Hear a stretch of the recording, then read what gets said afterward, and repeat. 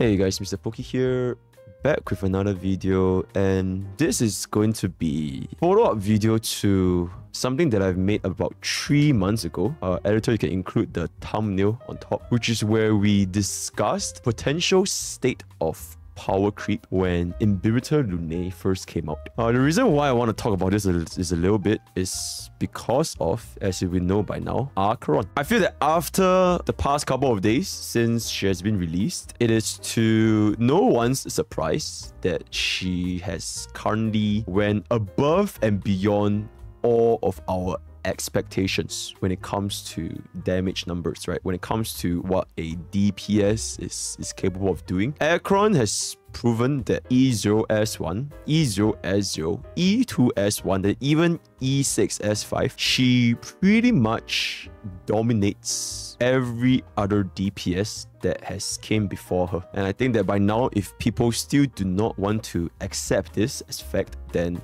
respectfully, I do believe that they are coping. In all sense of the word, she has made a very significant impact with regards to what we are used to seeing for our damage numbers from a DPS, right? I would say that as someone that has pretty much played with every single DPS since 1.0, at least every single limited 5-star DPS since 1.0, impact that Acheron has on our current DPS ranking, it is, I would say, much more impactful compared to any of our previous successors, right? I think the closest thing, we had two phases that were really big.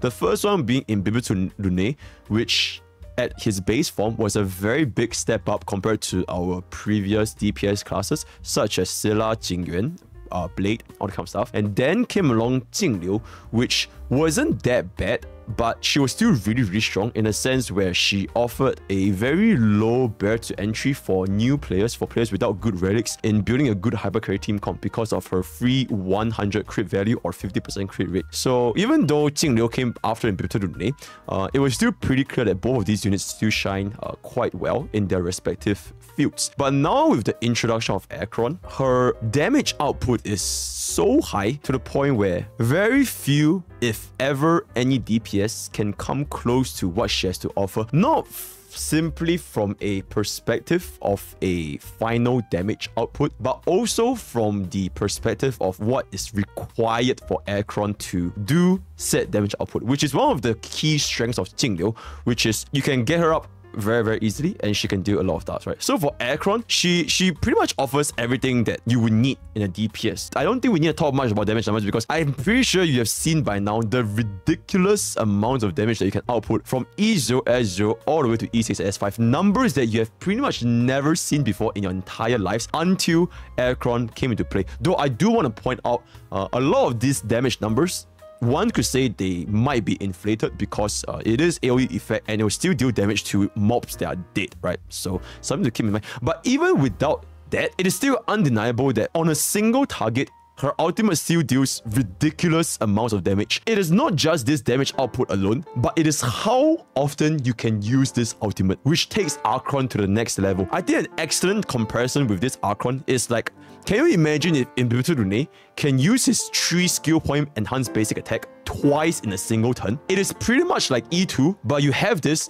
at the get-go at E0 because you can make this a reality using the right setup. And we have seen after playing honkaistarrail for a while by now, you can achieve this with Pella, Silverwolf, Black Swan, even Gui Naifen, and she can very consistently get a 1-turn ultimate. I do think that this high frequency as well as high damage is what makes Acheron such a leaks above the rest compared to the rest of the damage dealers. In fact, I would say that for Acheron specifically, she's probably deserving of her own tier. For the first time it happens, I genuinely believe that she deserves a special tier for Acheron alone. She's just so high up above everyone else, just it doesn't make sense for her to be in the same class as Inhibitor and Jingliu at this point. And that's just for the damage numbers alone. So now let's talk about the issue of her ease of access, right? Her ease of access, which is she's able to make use of units that players previously were not able to make use of. And there's a point that I've brought up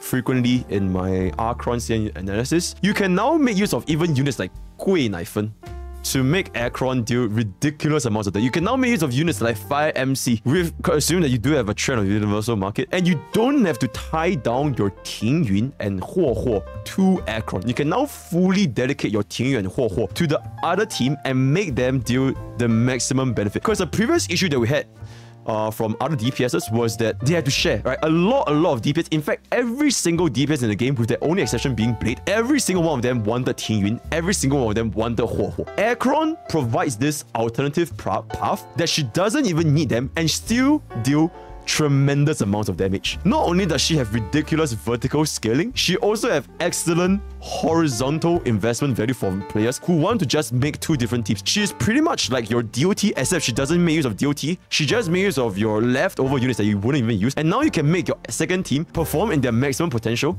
by making use of units like Huo and Tingyun. Because of this reason, Acheron, I would say, is a very free-to-play friendly unit, because no other DPS offer the similar level of horizontal investments to Acheron. But of course, we can't just talk only about Acheron's strength. We do have to talk a little bit about weaknesses, right? Because this is not an Acheron dick-sucking competition, right? We do have to talk a little bit about weaknesses. Despite all her glory, there are still some downsides to Acheron, although these downsides, they are very easily overcome. Unlike, you know, for example, units mechanics like Lightning Lord, right? Which is, you can't really change that. Okay, for units like Acheron, one downside is compared to, for example, Jingliu, you do need to have quite a good number of crit value to make her work, right? You can't really expect her to perform without a satisfactory crit value. But then again, this downside, it pretty much befalls upon every single DPS that we see, every single hyper DPS, crit hyper carry DPS, with the exception of Jingliu because of the free 50% crit rate. So Acheron will also face this similar issue. If you don't have a good enough crit rate or crit damage, she's not going to perform as much as you want. But that being said, my counterpoint is, given the same number of investment you would have given to Acheron, she will be the best performer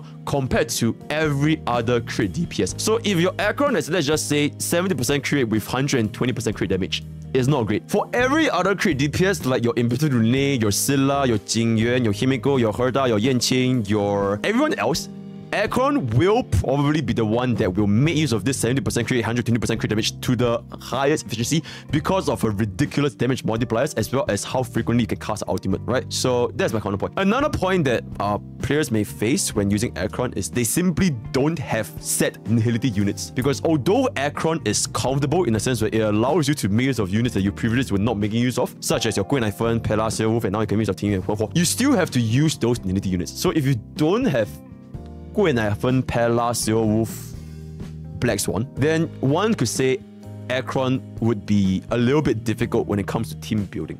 Right, so compared to like your normal hyper carries, like your Jingliu, your Impetus Rune, they can pretty much function even without the nihility units, right? Because we also have harmony units, right? The counterpoint to that is, for now, maybe at the very start of the game, you won't have access to a lot of these nihility units. But if you want to take a look at everybody at the same starting line, which is if nobody have any of the units, like if you don't have Tingyun, you don't have Project, you don't have Sparkle, then even your normal hyper carries, such as let's just say like your let's just say you're starting this game right now and you were to pull for Jingliu, right? If you don't have Tingyun, don't have Bronya, don't have Sparkle, don't have Pela, you only have like, let's just say you only have like Asta and like, I don't know, like Hanya. Or let's just say you have like Asta and Hanya, or like Asta and Yukong and Izio Yukong. Jingliu herself would also not perform as up to par as you would like it to be.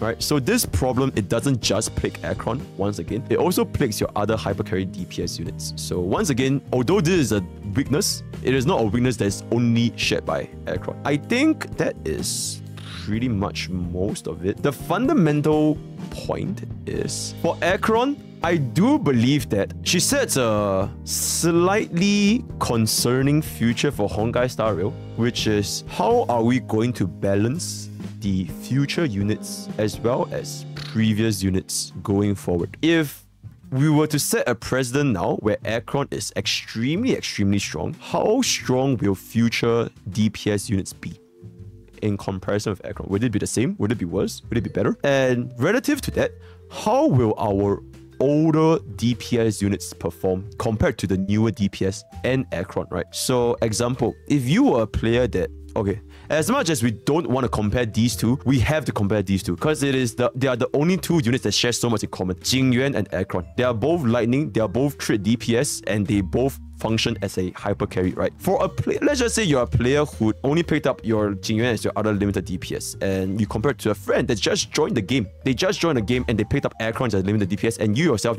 you're not putting for Acheron because you have Jingyuan, right? You're gonna notice that the player that started later in Honkai Star Rail, they're gonna have a much easier time clearing the content because of her relative strength compared to Jingyuan. It is nothing personal, it is just a matter of fact, right? So I am a little bit concerned, even from my perspective, right? Because I'm not gonna hide it. My chat decided to be an excellent community, and they decided to support my funding for my own E6S5 Acheron. I would say that I feel very, very fortunate, very, very blessed for Acheron, or Acheron as you would say, to be my first E6S5. Because God forbid if I were to ever E6S5 any of the previous DPSs, such as Scylla, Jingyuan, Blade, Imbibitor Rune, Jingliu, all these crit hyper carry, they are not even close to the amount of damage that Acheron at E6S5 is going to perform. And that's just one example I'm seeing. So even for whales, it might not set a good taste if all their previous E6S5, they're not even close to the amount of damage that you're going to be dealing with Acheron, right? Although at this point, it is completely irrelevant because at this point, you're just putting for who you love, right? If you love a unit, you're going to E6S5 them, regardless of how much you're going to do.